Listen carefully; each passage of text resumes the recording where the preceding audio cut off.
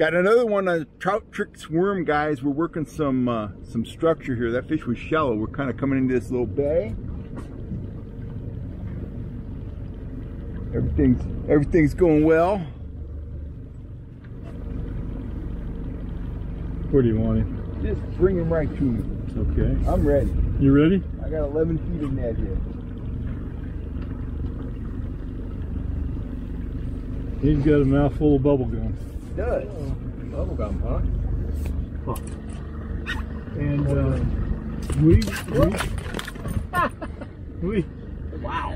Sorry, I got blood everywhere, guys. I was trying to take a picture of him. We had on the Trout Trix worm right there, just like that. Crab dinner one night. Sorry, Lucy. Sorry about that.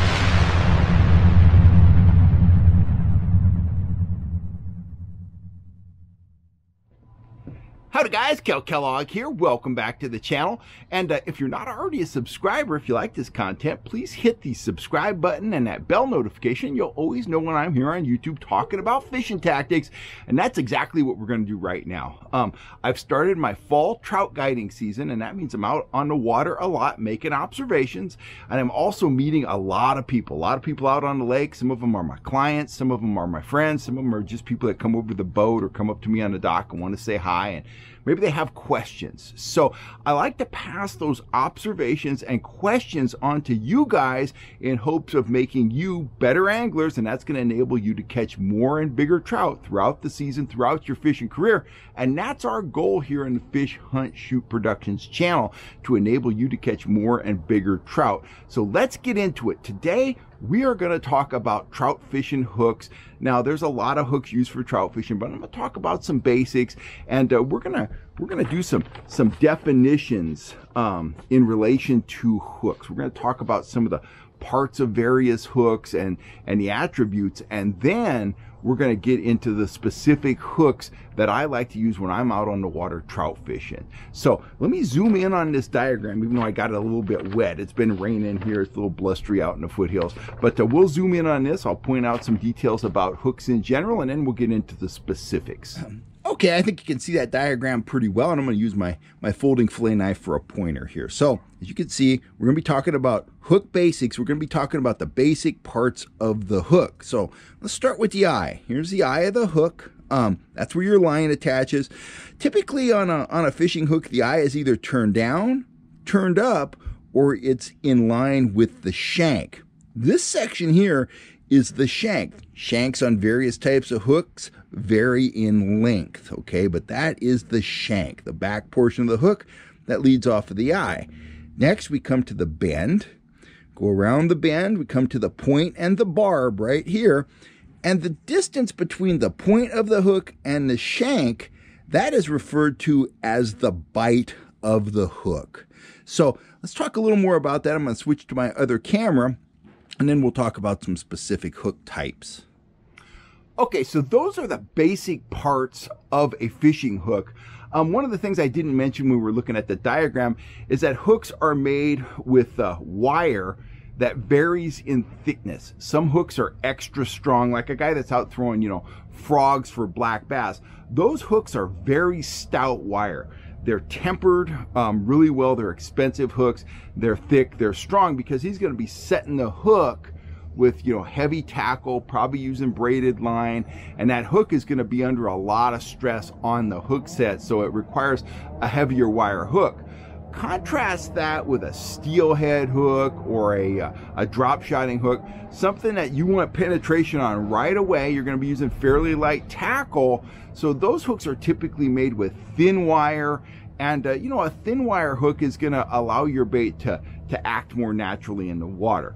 These days, modern technology, we have a ton of great hooks, available. Of course, we have the high-end stuff, the owners, stuff like that. But, your Eagle Claw Laser Sharps, your Mustads, they are top-notch hooks now. It's just, technology marches on, and really all the hooks are really good. Eye position. Let me get into the hooks. Let me grab the hooks here. So I've got one of my foam leader holders right here, and I have 4 hooks on here, and I'm going to talk about 4 different types of hooks today. So let's get into it. This is a hook that gets a lot of questions from folks.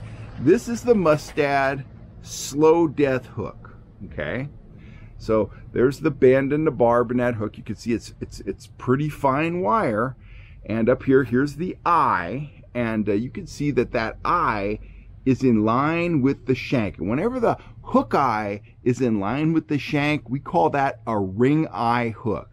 So the eye is in line with the shank. The thing that's unique about this hook, it's very fine wire, it weighs very little, is that bend right there.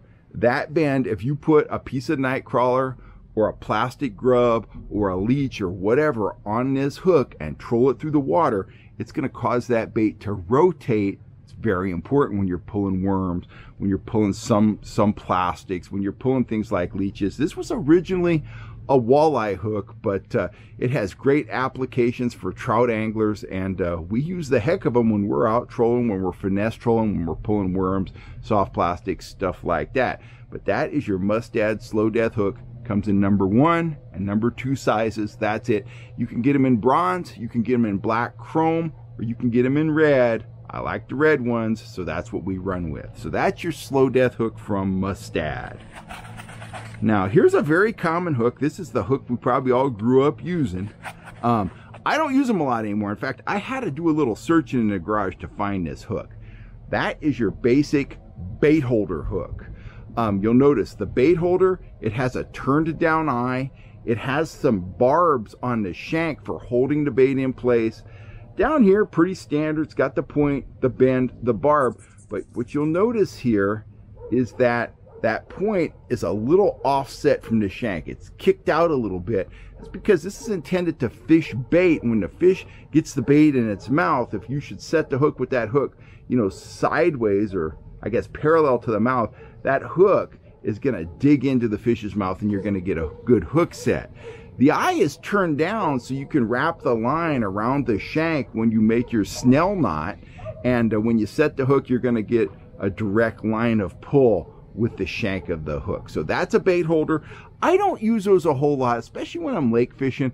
I use them mostly if I'm using night crawlers, if I'm like steel fishing, or if I'm fishing night crawlers in a stream or something like crickets, something like that.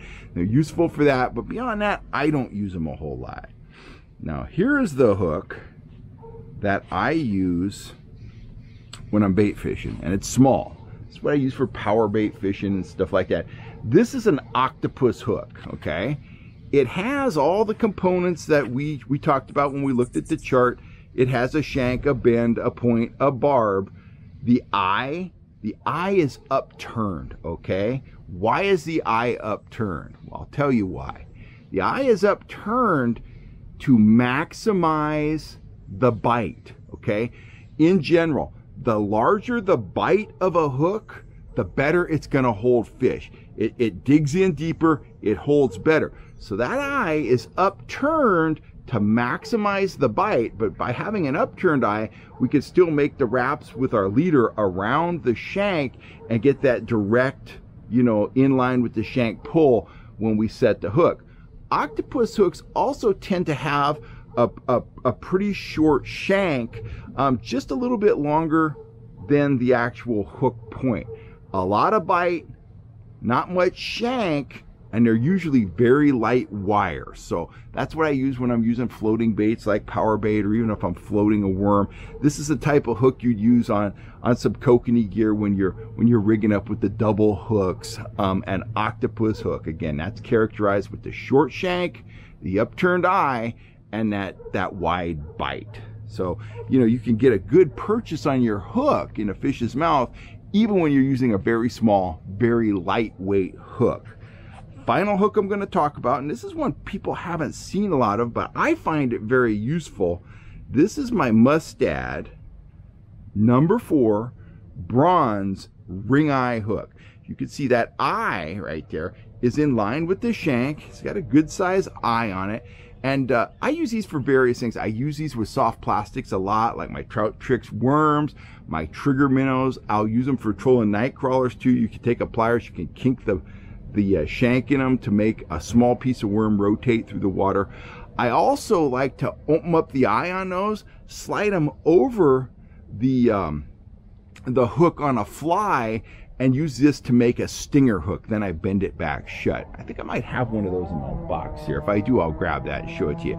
But anyway, that is a number 4 bronze mustad ring eye hook. And it's very versatile. And because it's bronze, it's not really, you know, tempered real hard. I can bend it. I can bend them back into shape. I can do things. I can bend the eye open. And I could just kind of bend it to suit my needs, and I can rebend it into shape if I have a hard time getting it out of a fish's mouth. This fish holds, this hook rather, holds fish extremely well. Sometimes when we're trolling the trout tricks, I'll have a hard time getting this hook out of the fish's mouth, and the hook gets all bent up because it holds so well. Let me see if I've got a fly where I'm using one of these as a stinger. I'll be right back. Okay, here's a pink and white metalhead I was using this week. In fact, I took it off the leader. It's still got the action disc on there. But if we look back here, here's the hook that comes with the fly right there. If we get back into the tail here, we will see what the best way. There we go. There we go.